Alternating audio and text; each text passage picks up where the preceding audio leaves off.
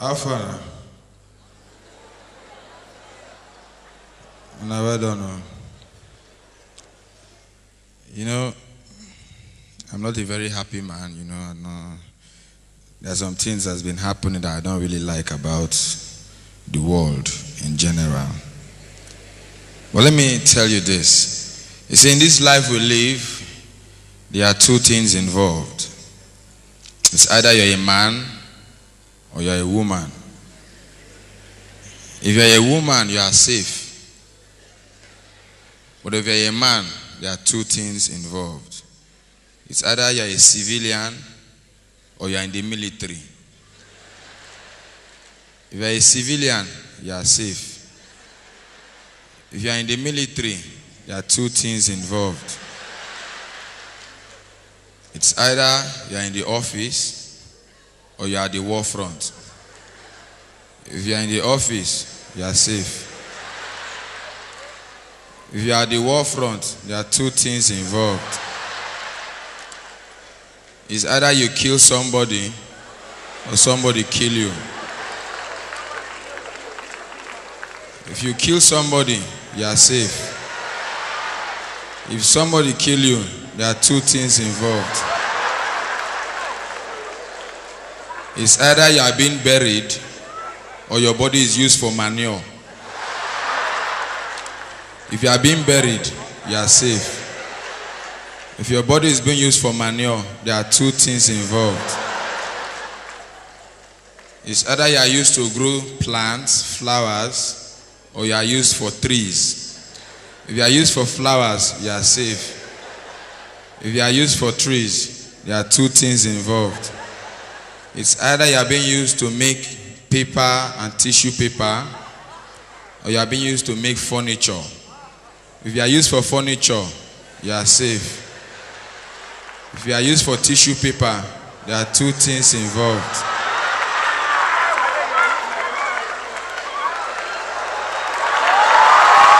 Thank you.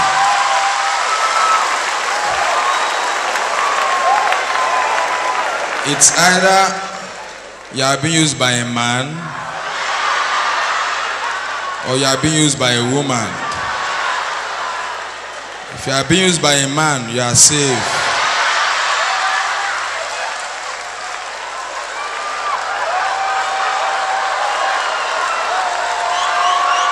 Thank you. But if you are being used by a woman, there are two things involved. It's either she uses you from the back or she uses you from the front. If you are being used from the back, you are safe. If you are being used from the front, there are two things involved. It's either you contact gonorrhea or you contact HIV. If you contact gonorrhea, you are safe. If you contact HIV, there's only one thing involved. You will die. Thank you. Thank you. AIDS is for real. Let's try and play safe. Women, I respect women 100%. My mom is a woman, so it helps.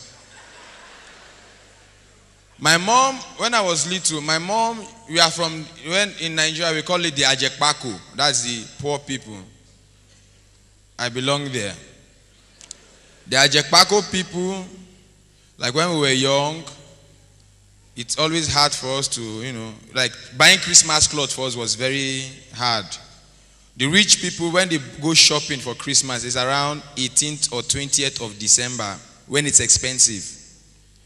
Those days, if you want to buy Christmas clothes, if they want to buy Christmas clothes for us, my father used to buy it around January or February when it's cheap.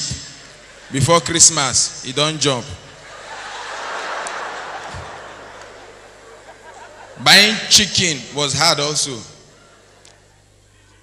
We always cry, "Mommy, you never buy chicken, you never buy chicken."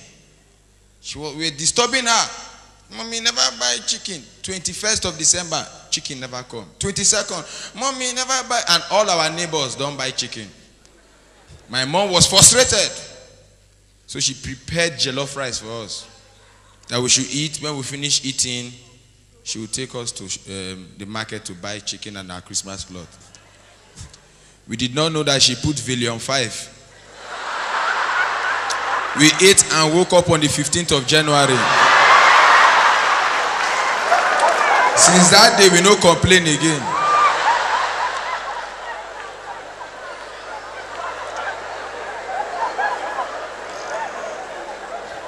The school I went to, Ajekpako School also, the name of the school, unlike the rich people, the school they go to in Nigeria is always, the names are always nice. You hear names like King's College, Queen's College, Pampers, Corona, sweet schools.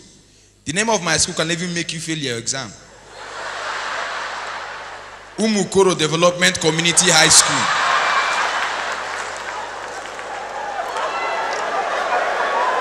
How can you pass? And back then, we used to sit at the back. Me and my colleagues, we did not know anything in school. So we go and hide at the back. So when the teacher walks into the class and goes like, okay, I want you to recite the 2 times table. Go! Those ones that are brilliant in front will just stand up. 2 times 1, 2, 2 times 2, 4. We will know no book. We go there back.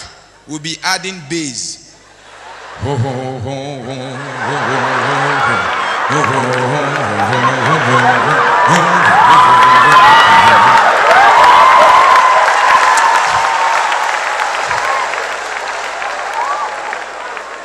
One day I was carried away.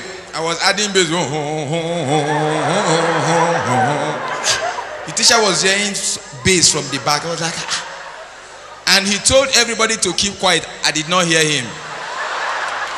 So I was the last person to do. He just said, you stand up. I stood up. He said, you recite it alone. I said, teacher, I know well, oh. The guy that was sitting next to me knew that if I don't get it, they will call us, they will call him. He said, "Aye, sir." Teacher said, "What?" He said, "Teacher, he say you know well now. You know go leave him." Teacher said, "Okay, you stand up, recite the 2 times table." Teacher told me to sit down. The boy stood up and said, "Teacher, me self, I know well, oh." He said, "Teacher, all of us for here, we know well." That boy's name was Ochuko. That boy was from Warri. Do you know where Warri is in Nigeria? Those people, they are very different from other Nigerian people, you know. So different. You know, and all these mathematics teachers, they make us so confused. You get to the class, they'll say x minus y equals to 2. Find x. You see x there now? Where won't find them go again?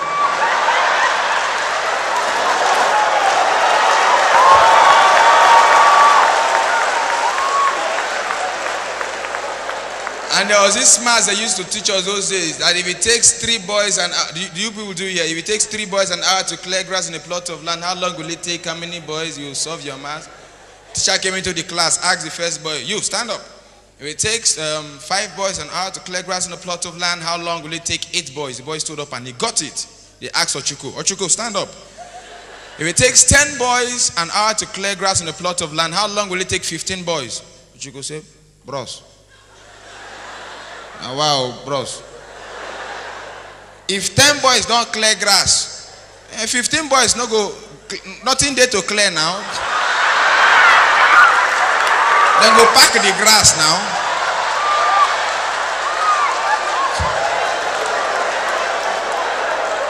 I'm telling you.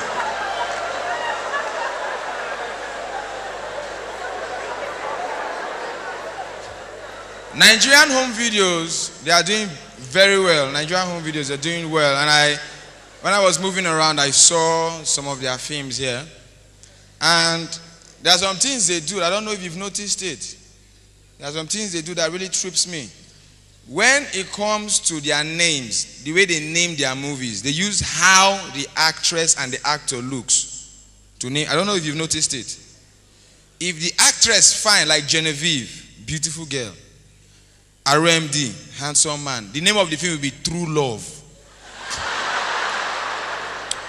If it's Genevieve and Ramsey Noah, fine people, they'll call it Love Forever. Genevieve and Pat Atta, fine people, they'll call it Dying to Love. But if it's Genevieve and Shego Arinze, you see the name, Could This Be Love?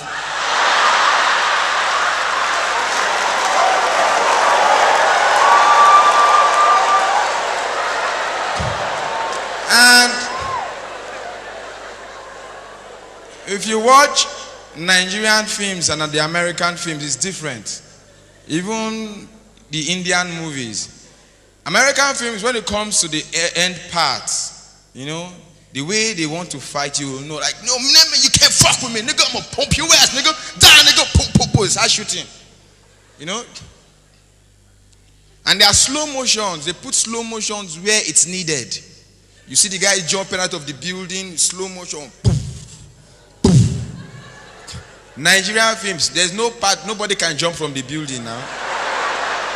So the only time they put slow motion is either when Ramsey Noah wants to slap Genevieve. You see, I'm going to slap you.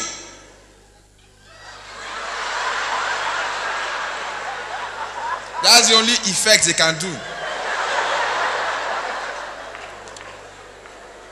If you watch Indian films, those people are terrible. They'll be saying, and they sing, when they won't fight, they will sing. If they are making love, they will sing. Everything are singing. Kuku sing, now leave him. You see, Dramendra will just come and say, Bushkidi Kadaba. Then Jidika. One girl where the thing no concern, you come and say, Nahi, Nahi. Where it concern you now? The next thing, music don't start. Boom, boom, boom, boom, boom, boom. They don't start to dance. Chinese films, those ones, they move their lips like 100 times and only 2 or 3 words will come out. You see Shin-Fu and Shin-Ha, last fight. You see Shin-Fu will come out and say, Yo, don't finish.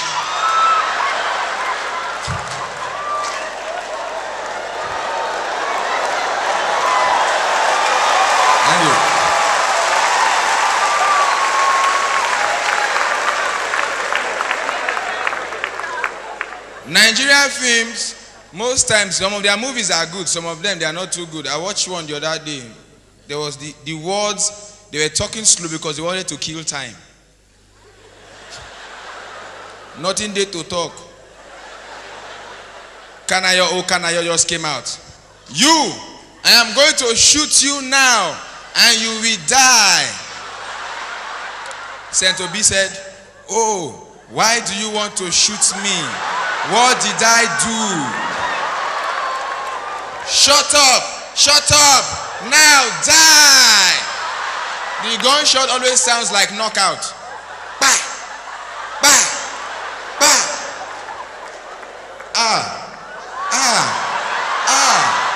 You have shot me, now I will die.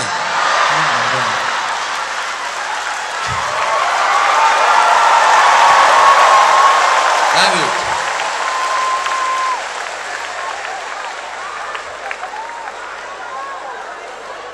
You know, there is this conventional thing in Ghana that I've noticed with the women. They are heavily endowed when it comes to their behind, you know. And you know, the only woman who stop conversation when they are behind, they big. I'm telling you. You see 2 responsible men going to discuss. So I think the money we're expecting is going to be like maybe like 6.2 billion naira. You know, but we're going to get there, you know. And we're supposed to be having a meeting with the expert trade, so like on Tuesday. And seriously, and there's this thing that these women they do nowadays that really trips me. They will come to church and they'll sit in front. And they confuse the pastors. Why? Because they wear short skirts. In Lagos, they do. You see, fine girl, short skirt, they just sit down in front of pastor, confused pastor. Lagos pastors, they try as much as possible not to look. Not to even get distracted. Like a Lagos pastor might be preaching, my brothers and my sisters, glory, glory, glory. You see, I want to tell you that you have to be born again. Glory, glory, glory, glory, glory. Oh, Jesus, Jesus. So what they do is that they will try not to go to that part because they don't want to be tempted. But in worry pastors, they will look. But it's hard to look because you are on top and she's below. So they will turn the preaching to something that will make them go down. You see the pastor preaching about repentance. My brothers and my sisters, praise the Lord. You see, I want to tell you that you have to be born again to enter into the kingdom of God. Glory be to God. Before I talk about repentance, I want to tell you that Abraham was a man that was assigned by God to look into the future. So Abraham was directed by God to be moving majestically. Abraham was moving spiritually. Abraham was moving steadily. And God told Abraham to bend down and look into the future. Oh, glory, glory, glory. Jesus is Lord. The future was not clear. The future was not clear, but Abraham is a man that has hope and faith and wisdom. Abraham did not give up. He still moved and bent down again. This time he looked and the future was clear.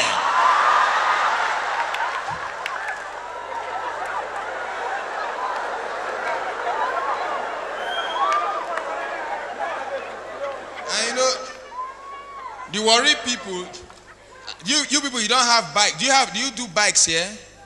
You don't. In Nigeria, we do bikes a lot, you know, because we're trying to beat traffic and everything, you know. And most times, people in Lagos or another place of Nigeria, you have your money before you stop the bike, you know. Bike will stop. Yeah, Bode Thomas. Okay, 200 naira, no problem. You enter and you pay. In Warri, they have a technique. They don't have money normally. They don't have any naira in their pocket, but they will stop the bike. But they use a trick. They'll stop the bike. Bike will stop. Where? Another junction. 200 naira. There might be like two guys, you know. 200 naira for our toes. No problem, we'll pay. We enter the bike. They will not say anything. When they are close to another junction, the guy behind the bike man will ask his friend, Voke, that gun where I give you, how many bullets they remain inside? Voke, we make matters worse. Bros, now 6 bullets they remain. The bike man goes, oh, but I don't die today. Which kind of alarm? 6 bullets. No be 8 stay inside before. Say, bros, you don't forget, say that bike man we carry us, we shoot her with 2 bullets. When they get to another junction, they come and say, hey, bros, how much be the money? Bike goes, oh, bros, no, not free.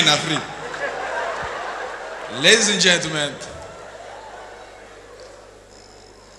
comedy is something that is diverse.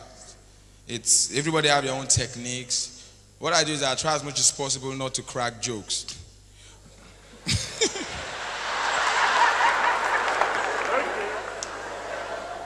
But let me just do this one.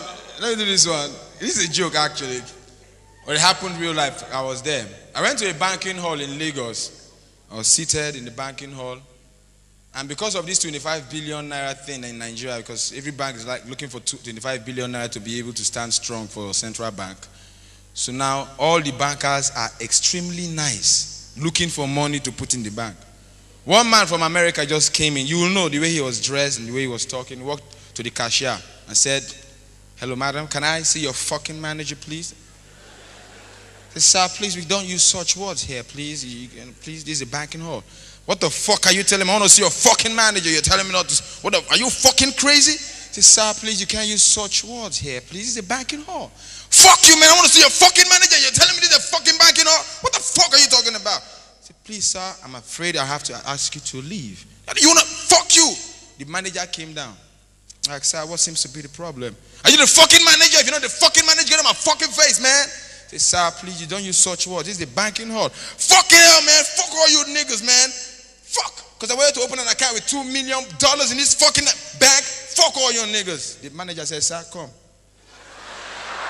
What did you say? He said, I want to open a fucking account with $2 million. You guys are telling me fucking rubbish.